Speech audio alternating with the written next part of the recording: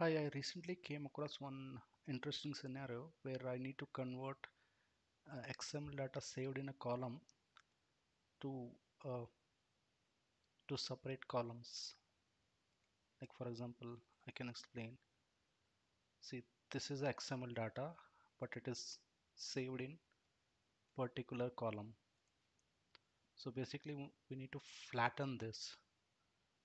There are many other methods, but simply we can use a HANA simple function and that can be converted to separate columns. So the simple logic is we take only the data, the elements between data, and that we flatten. Okay, so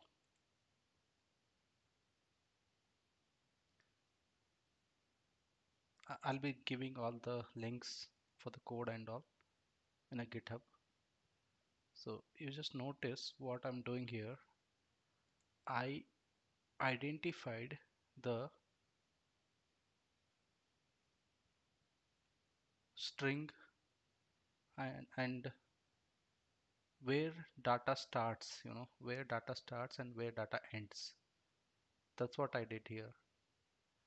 Then what I'm doing is going to particular label.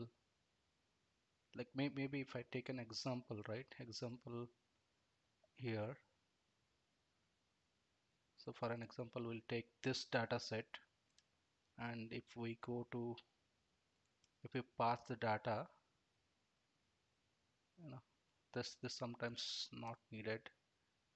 Okay, these are, so if I format it,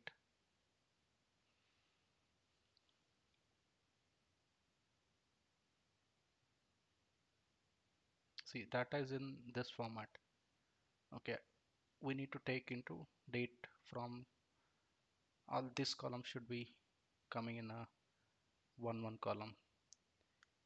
No, this simple SQL can generate it. Okay, see, even in HANA, right, we can create a table function and that table function can be utilized in a calculation view.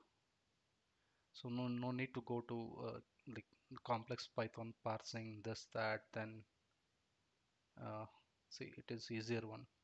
So even this can be used in a simple table function and that can be utilized to build a calculation view and that can be exposed to the reporting portal.